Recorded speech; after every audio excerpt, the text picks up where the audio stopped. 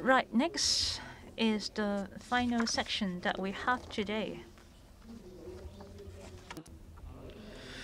We have the pleasure to have invited Dr. Tristram Hunt, Director of Dublin V&A Museum. Thank you very much. Please be seated off stage. We're going to be connecting with Dr. Hunt while we are getting ready. Let me introduce our guest. Dr. Hunt is the Director of the V&A, Victoria and Albert Museum. Since taking up the post in 2017, Dr. Hunt has championed design education in UK schools and encouraged debate around the history of museums' global collections and overseen the transition to multi-site museum. You can find out from him what multi-site museum is all about. We also have Mr. Yu as the moderator. Albertopolis Updated, exploration of how Victorian and Albert's Museum's founding mission continues to speak to education, regeneration, and urban culture today. Over to you, Dr. Hunt.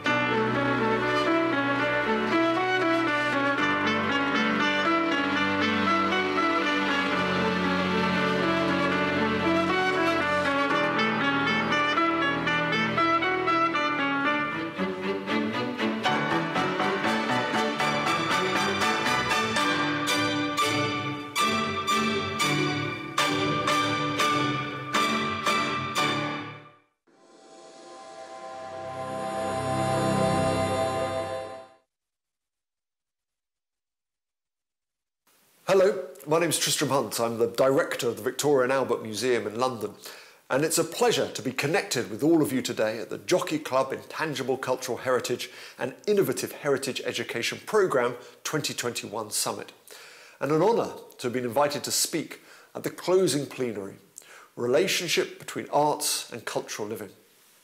Whilst very sadly, I cannot be in Hong Kong today to deliver this lecture in person, we are lucky at the V&A to have ways to transport us to your wonderful city. The watercolour on the left shows Hong Kong Harbour around 1850. There's Hong Kong Island to the left of the picture and the unseen Kowloon Peninsula. In a more contemporary vein, the image on the right is part of a series called Subdivided Flats by the photographer Benny Lam, documenting overcrowded living situations in Hong Kong. And it was shortlisted for the Prix Pictet Photography Prize in 2017, hosted here at the V&A in our Porter Gallery. Today, we are greatly looking forward to working with M+ and the Kowloon Cultural District, learning from each other how to develop a relationship between arts and cultural engagement, to show why art, culture and design matter at the scales of both local development and global interaction. Not least because today the V&A is heavily invested in the Pearl River Delta cultural agenda through our ongoing presence and collaboration with the Design Society in Shekou, Shenzhen. The V&A Gallery of Design Society in Shenzhen opened in 2017 and has since received 1.4 million visitors. Touring exhibitions and loans activity play a major role in this international engagement. The V&A's travelling exhibition, Fashion from Nature, opened in Shenzhen at the end of 2020 with a special new section, Fashioned from Nature in China, Then and Now. The exhibition presents nearly 400 garments and accessories from the 3rd century BC to the present day, including precious objects from the V&A shown in China for the very first time.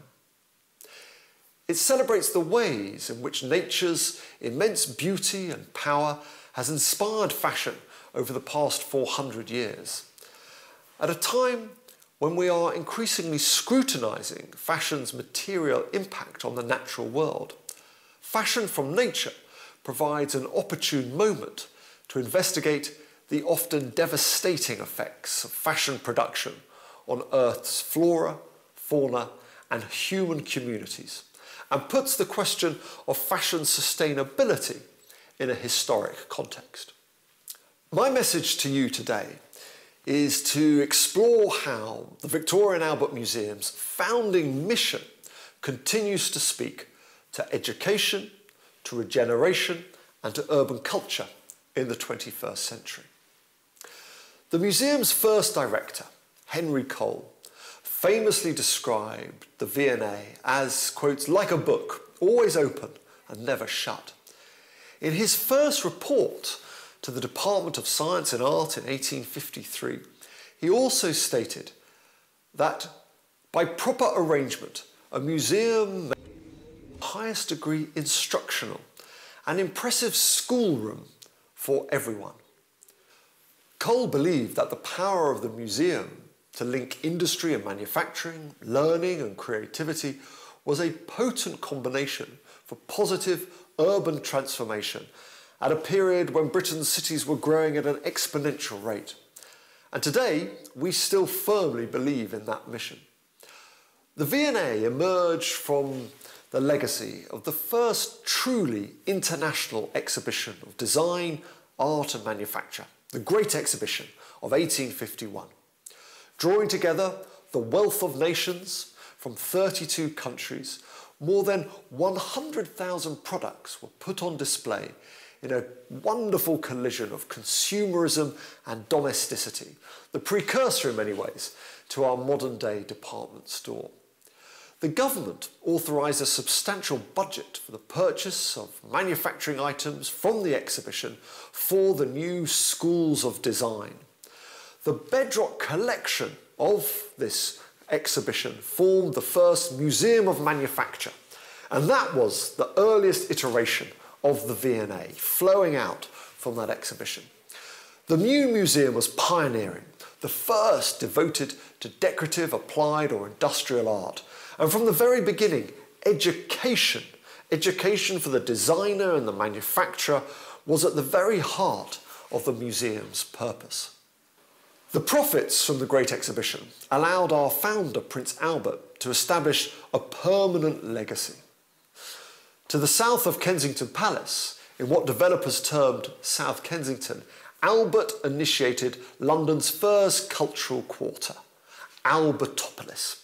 And at the very heart of Albertopolis was the Museum of Manufacture, which became the South Kensington Museum and later the V&A. Our founding destiny was, quote, to become the central storehouse or treasury of science and art for the use of the whole kingdom. The new museum was the meeting place of art, design, education and commerce, and by 1870 was attracting 1.2 million visitors a year. A founding inspiration for the V&A was the importance of using these collections to teach design education. Instruction and education always a key component of what we do here.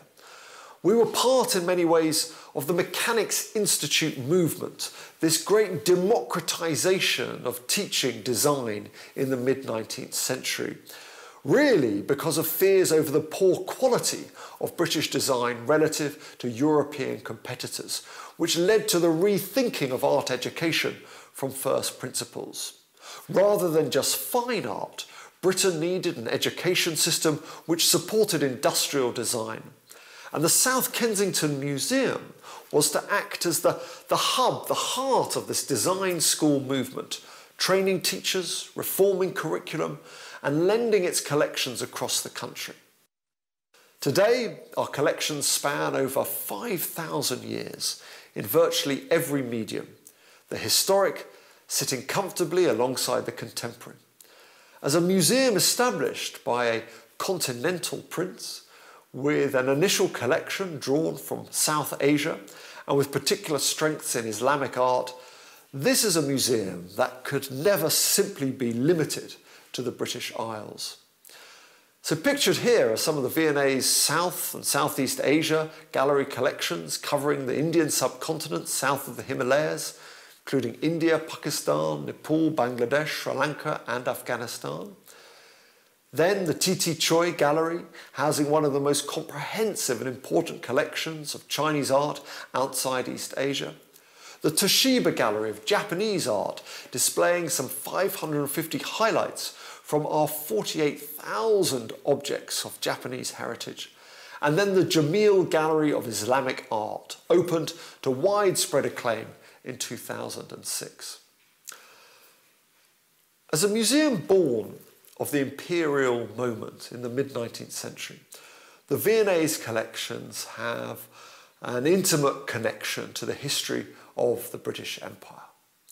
This included significant cultural riches extracted by the East India Company from colonial India and elsewhere.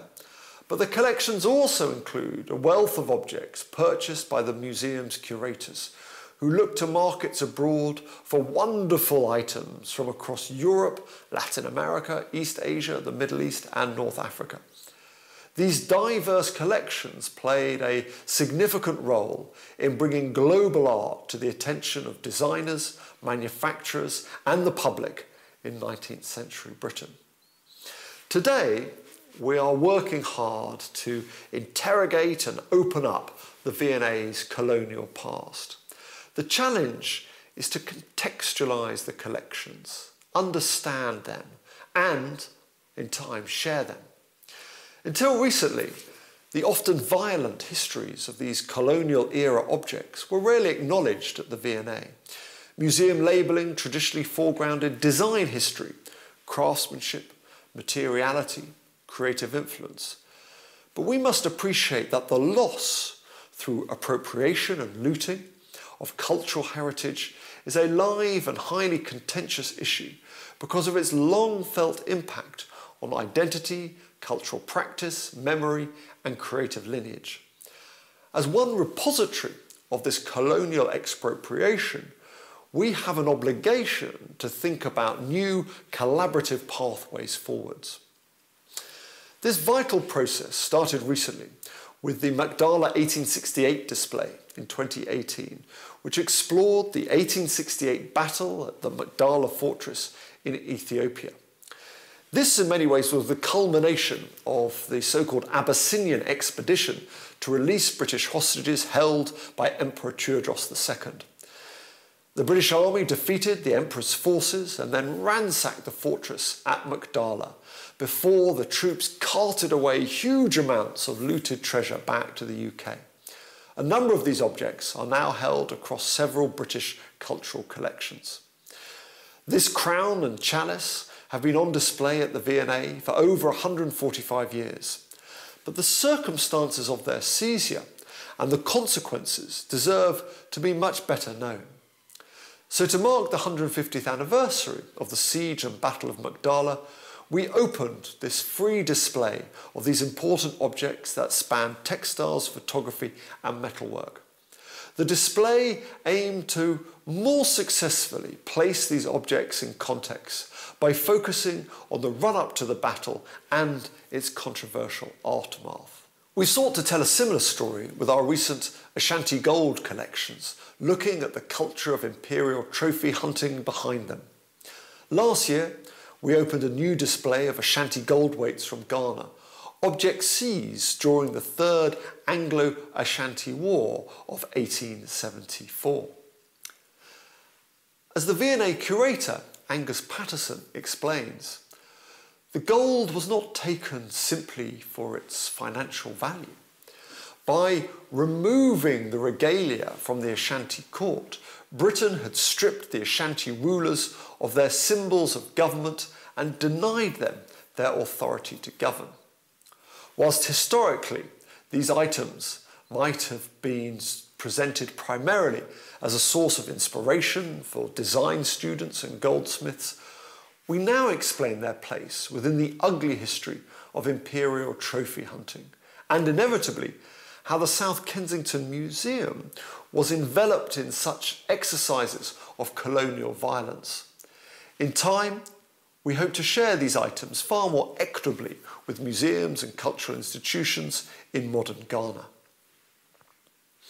Our challenge at the V&A is to ensure we also use this moment to extend our breadth of connection with museums, galleries, designers and makers across the whole continent of Africa, traditionally underrepresented within our often Eurocentric collections. This material omission of such a significant source of global creativity necessarily distorts how we are able to curate and in turn the public appreciate questions of influence, appropriation, even quote-unquote civilization. Today the V&A is a museum that encompasses many things: a world-class collection of over 2.7 million objects, an international centre of excellence for pioneering curatorship, conservation and research, a place for brilliant and thought-provoking exhibitions, displays and events, and a natural home for art and design education. From displays such as Blanc de Chine, a continuous conversation in 2020, showing the connections between contemporary and historic white porcelain made in Doha, a thriving porcelain town that still boasts industrial success as well as artistic creativity, to installations such as Zhu Bing's Travelling to the Wonderland, inspired by a classic Chinese fable, The Peach Blossom Spring, put on display in the V&A's Majeski Garden at the heart of the museum. These are just two examples of how we work at the V&A in trying to blend historicism and contemporary cultures across architecture, collections, programs and curations. It is our educational ethos in particular that is an essential part of the V&A founding mission that continues to be at the forefront of our activities today. To our minds, a museum like the V&A, as I explained, born of that design school moment in the mid-19th century, continues to have that powerful responsibility to promote design and creativity in our education system. Recent years in the UK have seen a really worrying fall in creative education in our school system, and this is particularly the case in disadvantaged communities where art and design and drama and music is often being stripped out of the school day. So we wanted to make a difference. We thought we needed to act and begin to reverse that fall in creative education. And we began a programme called V&A Innovate for schools in England to meet the needs of teachers and young people keen to retain a creative part of their schooling. We offer support to every secondary school in England with a focus on young people and how they can think about real-world issues through the prism of design principles which are used in industry to inspire the creatives and the designers of tomorrow. A suite of online free classroom resources, videos with designers and continuing professional development modules complements a national schools challenge to spotlight inspiring projects. And we've been delighted by how many schools have wanted to participate in this. V&A Innovate forms just one part of an ambitious agenda to remain true to the founding principles of the V&A as a book that is always open and never shut for students and practitioners alike. A second major area in terms of young people in education is our flagship redevelopment project at the V&A Museum of Childhood in East London, which we plan to reopen in 2023 with a new mission focused on supporting the creative potential for children, families and young people. Our ambition is to use this wonderful space with new galleries focused on design and imagination and play to ensure that the V&A is a national incubator for creativity and the new soft creative skills that young people need. This is a major part of our ambitious plan to return the lifeblood of creativity in teaching, reshape the future of museum learning and inspire the next generation.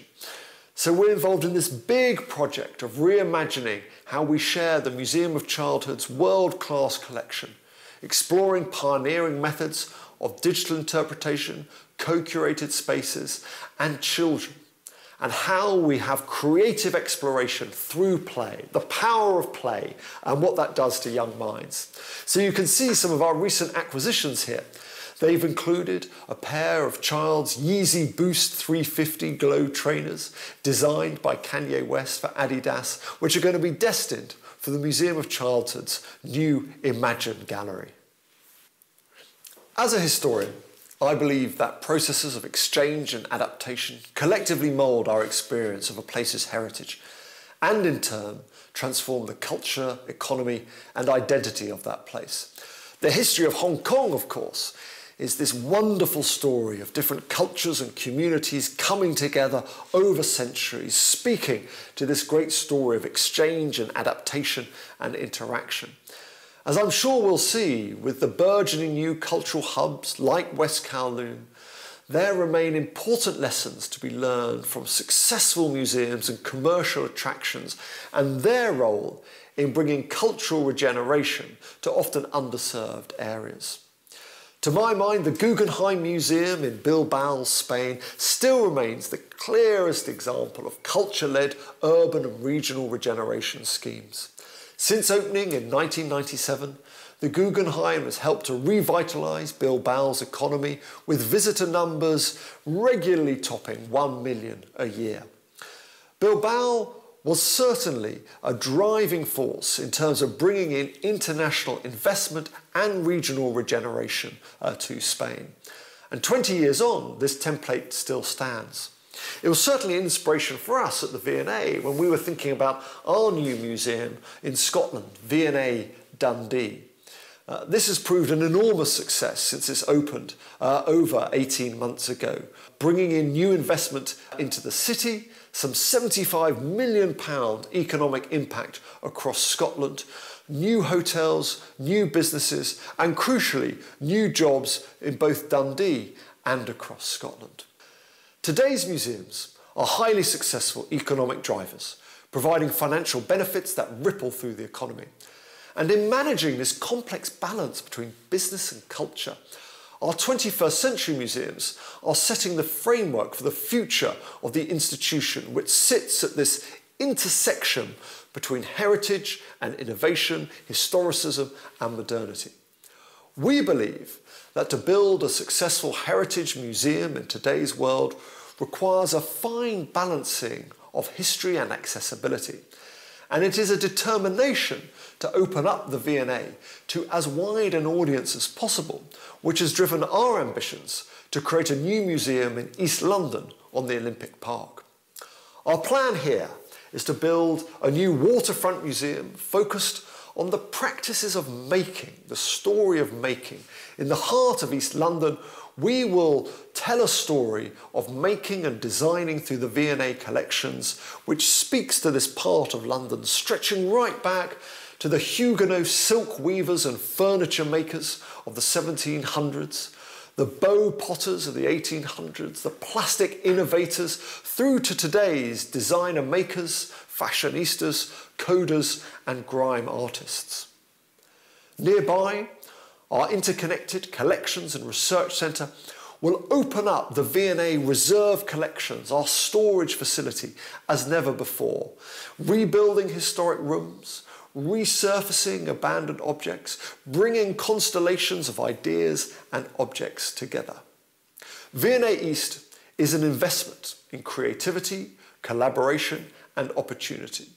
We will embrace great creative practice, no matter where it came from.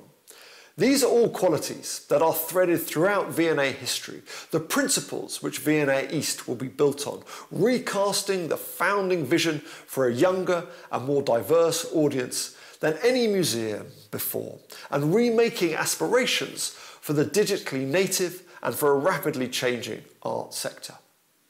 To my mind, it is the true spirit of the founding mission of the V&A as a force for urban transformation, cultural regeneration, updated for the 21st century. Albertopolis, taken to new audiences in new ways.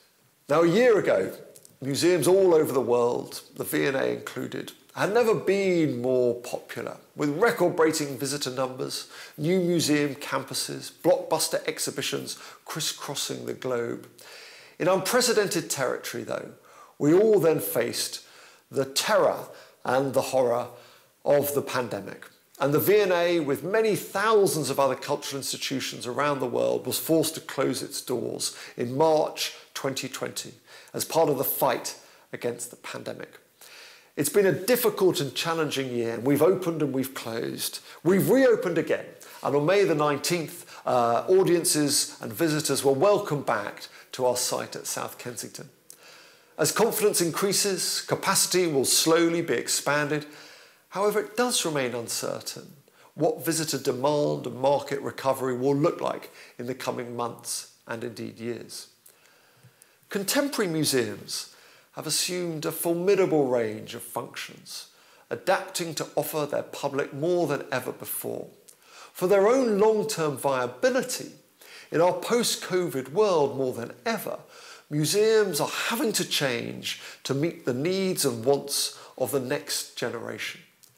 The pressures and expectations placed on museums to make their collections more available to more people, to increase the numbers and diversity of their audiences, to widen public access and social inclusion, to engage more fully with their communities, to improve health and well-being, to contribute to placemaking and to promote national interests and influence overseas. You put all that together and the demand on museums has never been greater or more insistent.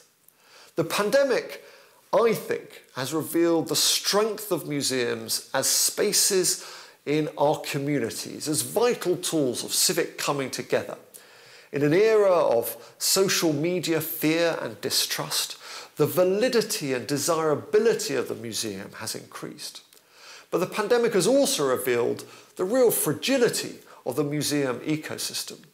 The reliance on the physical presence of visitors as the primary income stream carries enormous risk. COVID has also challenged us to think in new and different ways, putting our content online, such as this meeting, and in the process, being able to connect with many thousands of people from a much wider geographic circle. The pandemic has shown how digital content can enhance how we experience museums. During lockdown, most have been forced to innovate and accelerate their digital expansion. According to the International Council of Museums, or ICOM, half of global museums increased social media activity and 1/5 increased online access to collections, events and learning.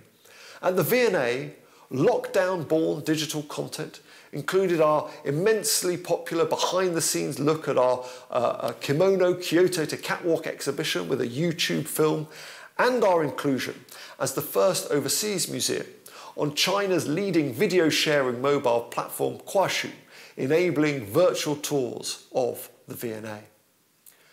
As museums tackle momentous challenges on the path to recovery, there's great opportunity to fashion a new kind of hybrid museum that maximises these digital offerings whilst rebuilding our physical sites of communal experience.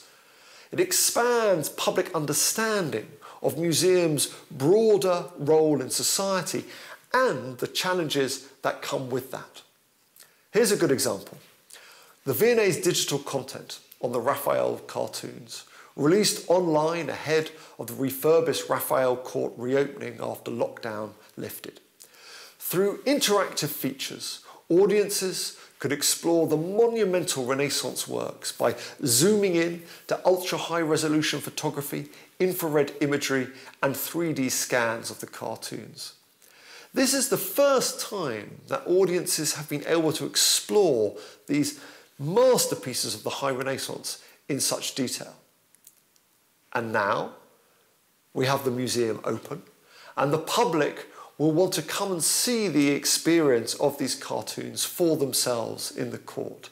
The importance of a physical encounter in the museum, that conversation between objects and people, remains unrivaled.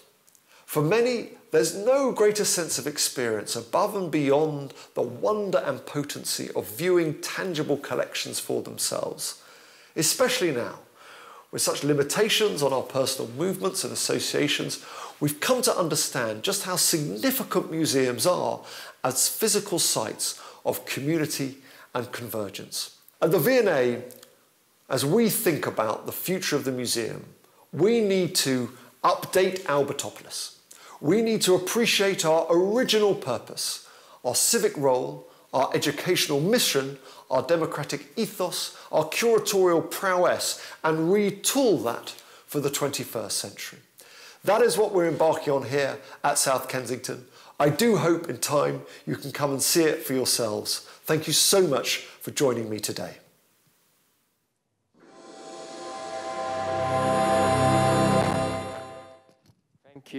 Thank you, Dr. Hunt. We now have Dr. Hunt and also Louis Yu, our principal of Hong Kong Art School, to have this section of Q&A. And may I ask the floor audience or the audience online, please, you're most welcome to leave your comment and question, and we'll facilitate that. So the time now to Louis and Tristram. Dr. Hunt, good morning. Good morning. Happy to see you.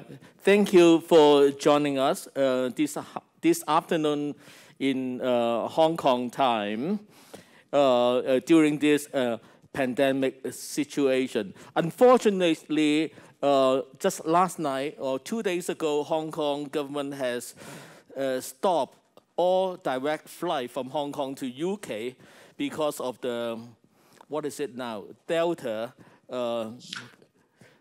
version of the pandemic situation. But luckily we can see you clearly here. It's a great privilege to be with you, and I'm very, very sorry that I can't be with you in person. I always love visiting Hong Kong and working with colleagues in the museum sector and university sector and art sector in such an important cultural space around the world. But we are all separated by this wretched pandemic at the moment. So I'm very glad we can at least have the conversation virtually. Yeah. So and I love the V&A Museum a lot, and your museum is one of my favorite museum, and the ticket is so difficult to get sometimes. Well, it's busy. We're a busy museum, but normally I find normally there's a way to get through on the day. So don't always think when it says sold out, it's sold out. There's always a little bit of wiggle room on the day, I think. Okay, let me tell you a little bit context about the conference we have here today in Hong Kong here. We are talking about how do we say cope with the intangible cultural heritage issue here. As you know that since the year 2003, the UNESCO has started this the safeguarding of intangible cultural heritage convention. And since then, a lot of countries in the world have, say, stepped into the preservation of intangible cultural heritage. Since the V&A Museum is one of the greatest museums in the world in collecting objects.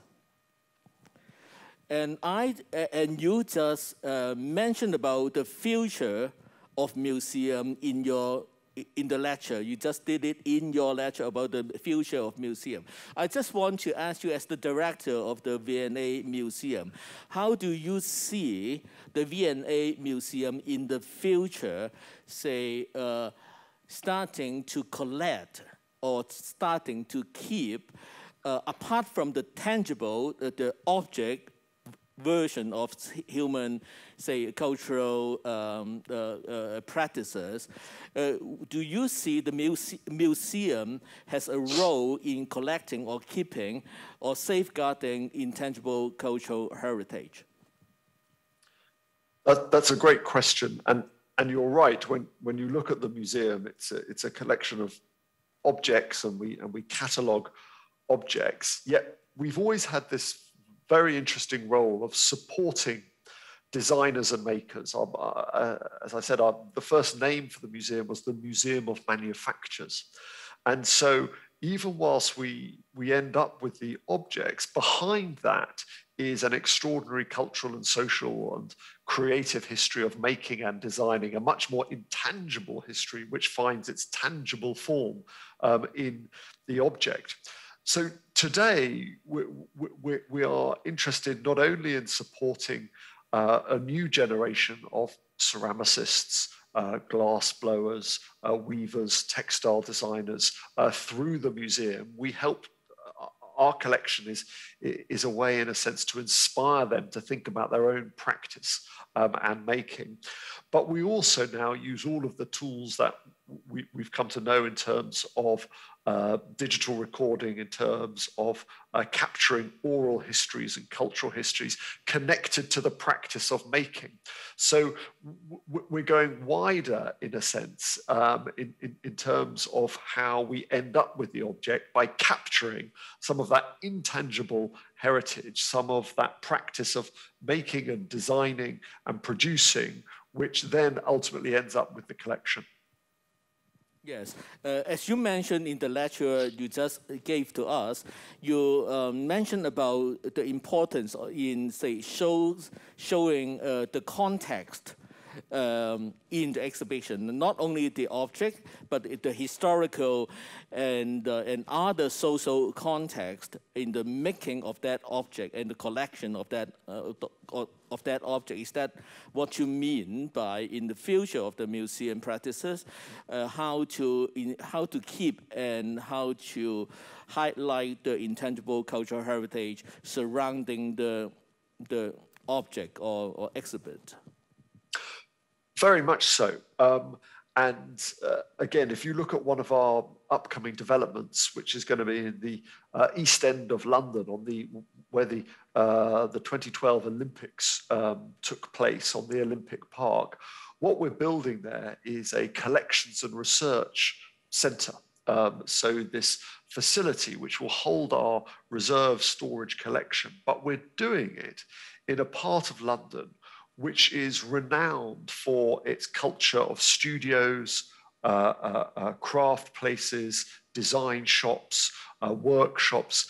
And we're very much thinking, well, how can the museum support that culture of making and designing? So our next steps are, in a sense, moving away from some of the kind of heavily curated, high-end gallery infrastructure to think about how we use our collections in a more kind of grounded, tangible way to connect to the intangible cultures of making and designing today. And so it's this interesting role that museums, as these great sort of resources of material products, help today the makers and designers of tomorrow. And that's what we're seeking to do in the East End of London, which, as you know, right since the arrival of the French Huguenots back in the 1600s, the silk weavers, the furniture makers, the potters, has been this great area of production in London.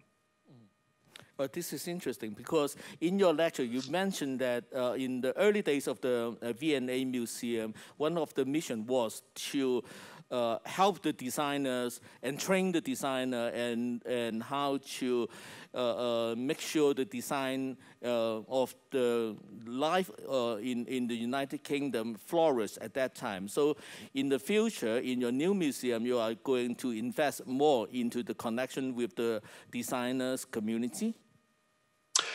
Yes, and I think the difference between now and the origins of the V&A is that in those days, in the 1850s and 1860s, it was, in a sense, focused almost on mass production. So how do we help the great ceramic houses of Minton and Wedgwood? How do we help the steel industry? How do we help the textile industry, the kind of big global production basis of the Industrial Revolution? And now, in today's world, we're much more focused on the individual creative, on the workshop, on the studio, on the craftspeople. And that's an interesting shift. We're not, in a sense, here so much to help the kind of big volume manufacturers. We're more about helping, through our collection, the cutting edge photographers, fashion designers, craftspeople. And so that's, I suppose, one of the different dynamics between now and then. Okay, the makers of the day. Exactly.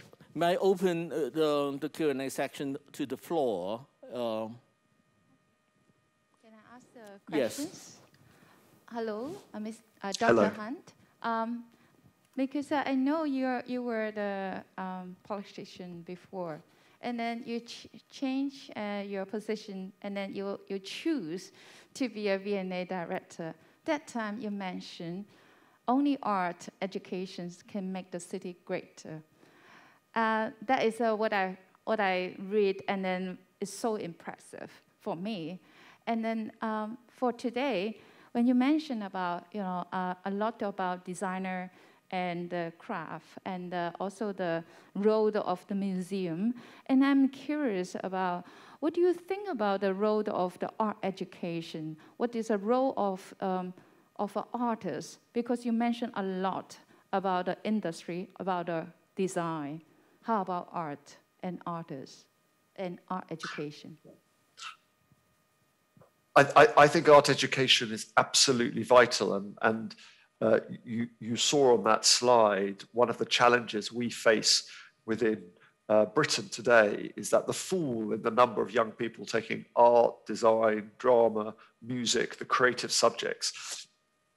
When we know that in the fourth industrial revolution, the changes that are ripping through our economies, we need creativity.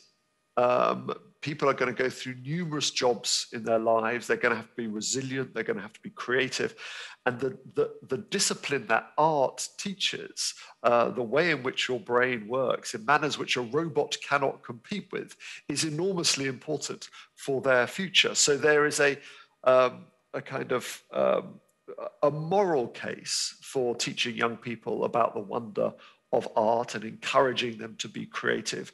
And then there's quite a clear-headed economic case, which is that for a competitive, successful, creative economy, you need a broad education system. And what we continually struggle with against in Britain is the kind of tyranny of STEM, that it can only be science and technology and engineering and maths that will give you the workforce of the future.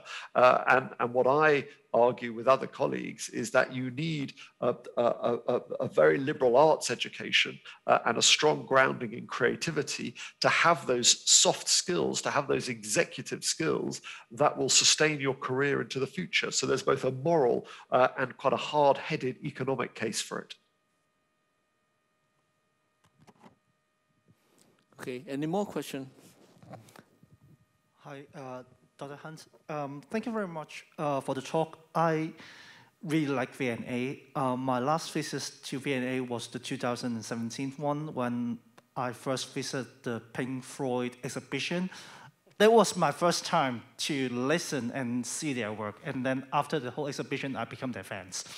That's why I always, that's one of the first time I really think about curatorial and education and especially the end bit where everyone's sitting in the concert hall and listen to the music. Something so far away suddenly become so tangible. I really want to know how you pick your topics for like every years, and how long was the preparation for like such exhibition, and how many parties were involved and stuff like that. Thank you very much. So exhibitions are a big part of the V&A, more so than many other museums, and we've been doing exhibitions since the early 1860s, so it's something we enjoy doing. And we have a cycle of kind of pitches that curators will come along with ideas, and there'll be an initial sort of, yes or no, whether there's some enthusiasm for it or not, and then it'll go through a number of quite rigorous questions about, why should this take place? Why should it take place at the V&A? What's the cultural benefit? What's the economic benefit? Those questions. And it'll normally take around 3 years between the kind of initial conception of it and, if it's successful, it then landing in the museum. And that's because obviously we want a publication with it, we want it to be scholarly and serious, we want to have access to all the relevant archival materials, and we also normally have lots of international lenders where the timetables are very long. So it's a 3-year process which brings in everyone across the museum: marketing, development, conservation, curatorial, directorate. And for us, what's so important is it also secures membership. That for our economic model, we need lots of members to become part of the V&A and become supporters of the V&A. So I'm so glad you enjoyed the Pink Floyd exhibition. It was a great success. It did very well in London, and actually made us, as it should do, think again about the role of that band within British culture and pop culture right around the world. Okay, thank you very much, Dr. Hunt. And this is a very, very interesting session. And thank you for the wonderful talk. Have a good day. Thank you. Thank you very much. Lovely to see you. Bye-bye. Bye-bye. Thank you, Louis. Thank you, 咁多位，有請 Louis。 Thank you, Louis. Please proceed off stage. After this very interesting lecture, we're coming to the end of the summit. There are a couple of messages I'd like to bring home. Today, this summit may be coming to an end, but still there are a whole host of other programs that we are really dearly wanted to take part and experience. We have so many exhibitions. K11 Art Mall in Tsim Sha Tsui East. We have this 2021 annual showcase till the 4th of July. If you haven't been, please make it snappy. This is going to end by the end of this week. Tomorrow is the deadline on 10th floor of this arts center. While you are here, why don't you pop up there and have a look? On 10th floor, the exhibition is about 6 artists in the context of ICH. If you are busy, I know you're very tired today, you might wish to go online to the art shop and to enjoy their works, and you can also buy their products. I'd like to make an appeal for those who are online and also everyone here in this audience. You stay so far, and I get the feeling that you find this summit very fruitful, and you might wish to share with us your input. Those who are online, and there must be a button on your screen, survey or questionnaire, press the button and fill in the questionnaire.